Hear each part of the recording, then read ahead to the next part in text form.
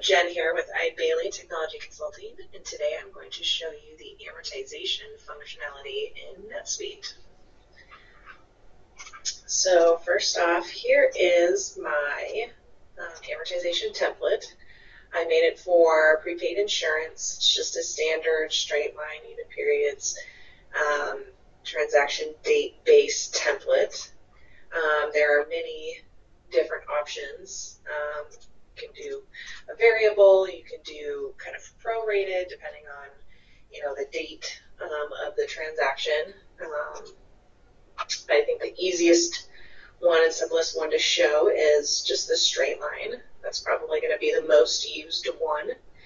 The deferral account I've picked as the deferred expense account, and my target account is my insurance expense account, since I'm doing a prepaid insurance template. I haven't given it a period since, insurance can be, any number of months. I don't want to kind of have that start and end date hard-coded to say how long the period of amortization should be. So I'm going to indicate that on my bill, which I have over here. So I've picked my insurance vendor, and my expense account is my 1345 deferred expense account. I put in $1,200 so we can have a 12-month template or schedule to show you. My amortization schedule I've picked is my prepaid insurance. My start date will be the beginning of next month for the 12-month period. So I'm going to save this, and we'll get a amortization schedule number here.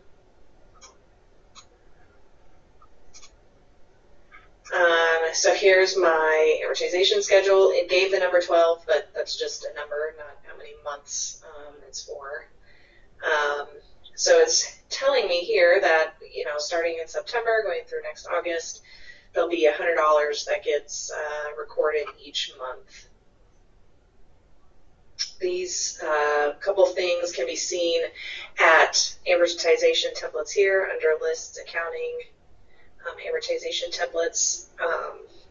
And then if you want to see your schedules, all of your schedules, you can go to the amortization schedule here. So this is my schedule that we looked at. When we're ready to create the amortization journals, we go under transactions, financial, and create amortization journal entries. And we're going to pick our next period.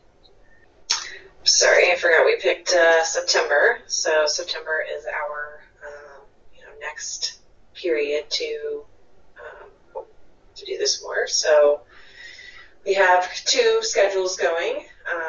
We're going to review this one here though. So we're going to create our journal entry. It's only two, so it should be relatively quickly. So our journal 317 was created, and there's one journal for all of the schedules. So this goes against our schedule number 12, where we are debiting our expense account and crediting our deferred account. Our schedule itself will be updated to reflect that we executed this journal on this journal on this date. Let me go back to that journal. So it created, it's going to create as many journals as many subsidiaries that you have. So 11 and 12 schedules will both on the headquarter subsidiary. Let's pretend, you've got some scenario where, maybe we don't need to have this amortize for the whole life, or, we want to expense everything, in the next period. You have that ability to change the schedule if you need to, based on, whatever circumstances come up in your business process. So now for October, an external will issue for the $1,100.